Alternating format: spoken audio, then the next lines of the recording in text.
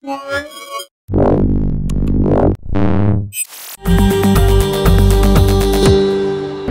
Scott here from Mobile Geeks, and here we have the ZTE Grand S2 LTE. This is a 5.5-inch smartphone that is heading to the US market. It actually comes in two different varieties. It comes with a Snapdragon 800 processor, 2.3 gigahertz, or it comes with the Samsung Exynos 5410. Personally, as somebody who's owned both versions of the S4, the Samsung and the Qualcomm, personal recommendation is you should go with the Qualcomm. On the back here, we have a 13 megapixel autofocus camera, and under this beautiful, colorful backplate, we have a 3000 milliampere battery. Comes with 16 gigabytes of onboard storage and 2 gigabytes of RAM.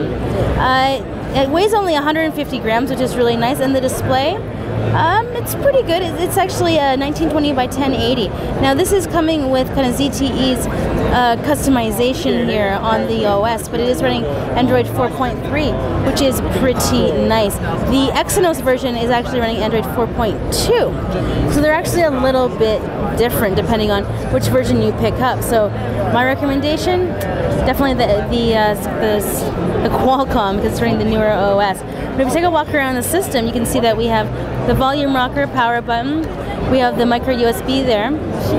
Around this side we have nothing else, and around the top we have the headphone jack.